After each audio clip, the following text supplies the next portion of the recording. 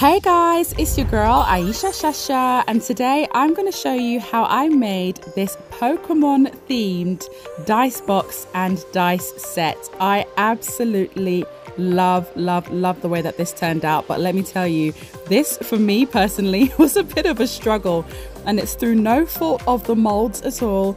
It was just me just getting upset with stuff, okay? So what you're seeing here is my best attempt, but I am so happy with the way that this all turned out, and I can't wait to talk you through the process. Now, the molds in this video are from the Sophie and Toffee August Elves box, so make sure that you definitely do check out their website in the description box below so that you can see when they release them for individual purchase.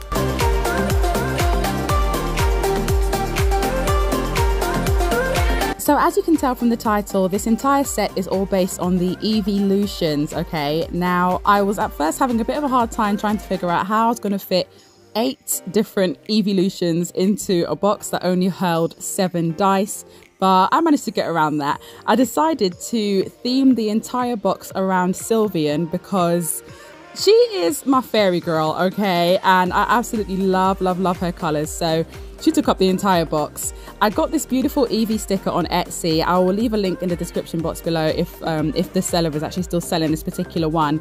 I just thought it was so cute, and I thought it would be a perfect representation of Eevee. I've always loved Eevee. Vaporeon is my favourite Pokemon, but obviously she comes from Eevee, so you know we have to show love and respect. Now, initially I actually wanted to have Eevee's face facing upward on the lid of the dice box, but I kind of went into autopilot mode and just put her face down in the resin, and I didn't realize that this was not going to be how I wanted it until I actually demolded it. You know, sometimes when you're just not quite thinking, yeah, but it's okay, it didn't matter because I actually found a way around it, and I kind of prefer the way that this actually turned out.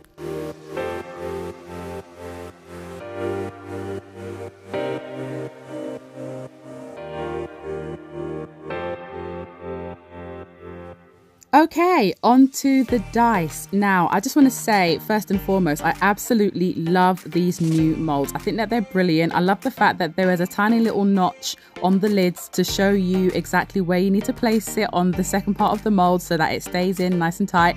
And you don't have to like fully push the lid down either. You just sort of gently place it on, cure it, and then it's done. I really do like these molds. I think that when it comes to pushing them out, that it's really simple. A lot of people had problems like pushing out like the D20 die in like their previous mold that they had, but these are so simple. So I just wanted to show some praise for that.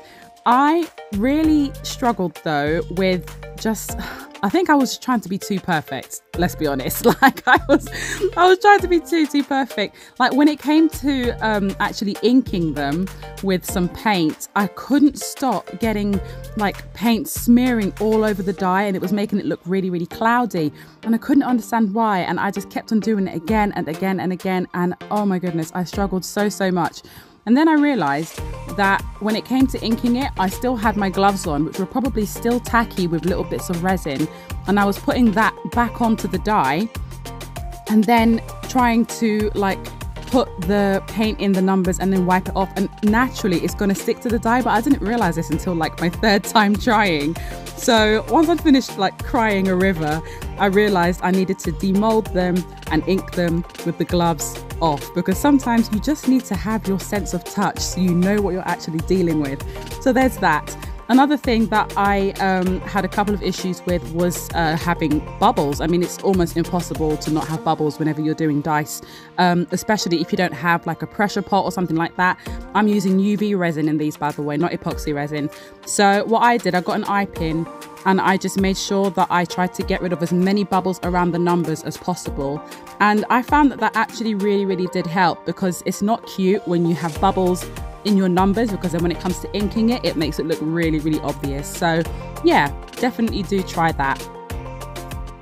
Also, because this one here, this is me doing Umbreon at the moment, Because it's jet black, you've got to cure that in layers. The rest of them I didn't have to cure in layers, but that one I did because like black is black and it takes a long time for the light to actually try to pass through. So if you're going to do any dice in black and you're using UV resin, definitely do make sure that you are curing it in thin layers. Now, I'm fully aware that that was a hell of a lot of information for you to try and digest, so I'm going to just sit back for a second and let you enjoy this little demolding compilation just so you can see how nicely that they turned out.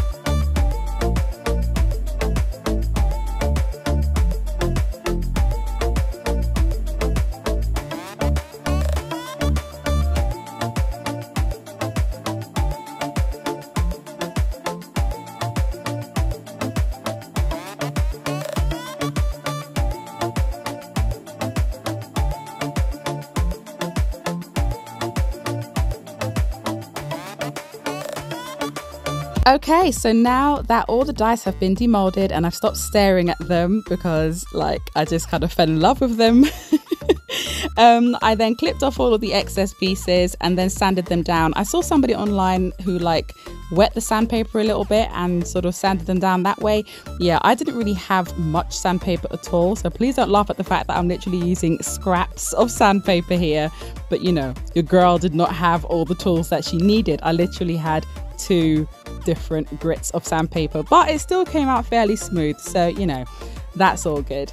Now when it came to, oh my gosh, I just love the way that they look. Okay, when it came to actually inking them, this is the gold paint that came in the box, and initially I did them all in gold, and then I showed them to my husband and he was like, yeah, they look nice, but it will be better if you actually inked each one in correspondence with what the Pokemon actually looked like.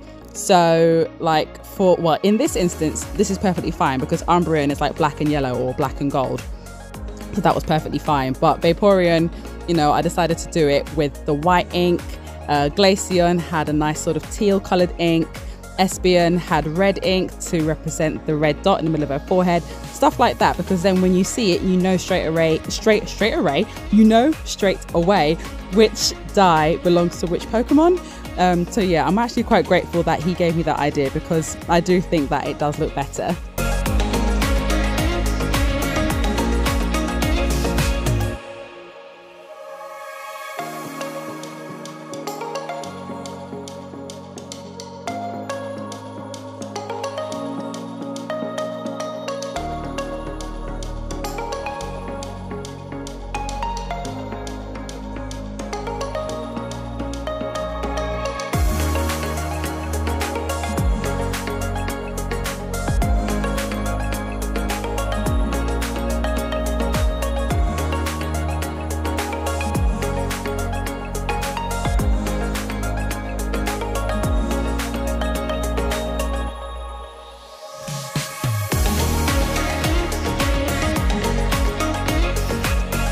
Okay, I hope that you're as happy with the way that these turned out as I am, because my goodness, when I pulled this box out of the mold, I was so elated. Look at how gorgeous that these colors are.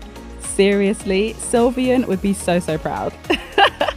So anyway, when it came to demolding the lid, at this point I still hadn't even realized that I made a mistake. This was when I looked at it and thought, her face should have been facing upwards on the lid. But then I thought, hold on, that would mean that the inside wouldn't look as great. So maybe this is just a blessing in disguise. I decided to just dome the inside. And then when I'd added in the magnets, which by the way are very strong, and I was very impressed. After I did that, I simply turned it over. I added in some UV resin in white, pink and blue. Then I got to do what I wanted in the first place, which was to make a Sylveon themed die. And that just became my handle because I just popped it on the top and cured that. and it worked perfectly. Have a look at this.